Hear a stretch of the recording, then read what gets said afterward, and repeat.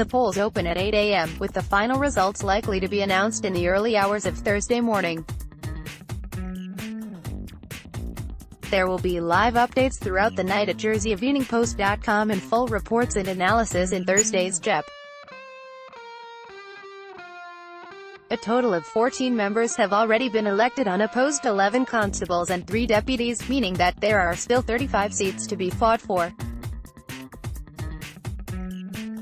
A total of 77 candidates are contesting the available seats. The candidates have spent over a month on the election trail, taking in hustings, events, doorstepping and canvassing for your votes. And more than 2,500 votes have already been cast in the pre-poll, which closed on Monday afternoon. Senators Ian Gorst and Lyndon Farnham, as well as Stevie Ocean, have already confirmed their interest in the Chief Minister's job if they are successful tomorrow night. Deputies John LaFondre and Simon Bray have also indicated they could throw their hats in the ring for the top job if they poll well in the senatorial election.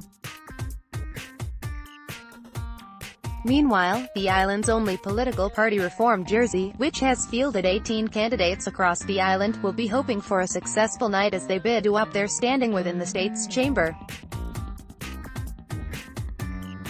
Party Chairman Sam Zec is seeking one of the 8 senatorial seats, while 17 other Reform Jersey candidates are seeking deputy seats.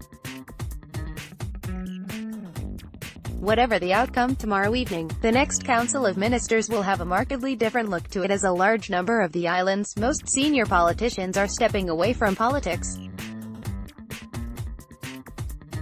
Treasury Minister Alan McLean, External Relations Minister Sir Philip Balehash, Health Minister Andrew Green, Education Minister Rod Bryans, Infrastructure Minister Eddie Noel and Housing Minister Anne Pryke are all not seeking re-election. Neither are long-serving Senators Paul Routier and Philip Ozouf.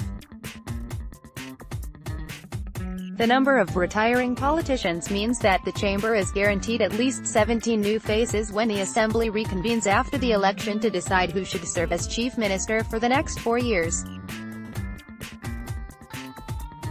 In order to cast their vote, Islanders must be on the electoral register and have their ID with them when they head to the polling station tomorrow. Polling stations close at 8 p.m.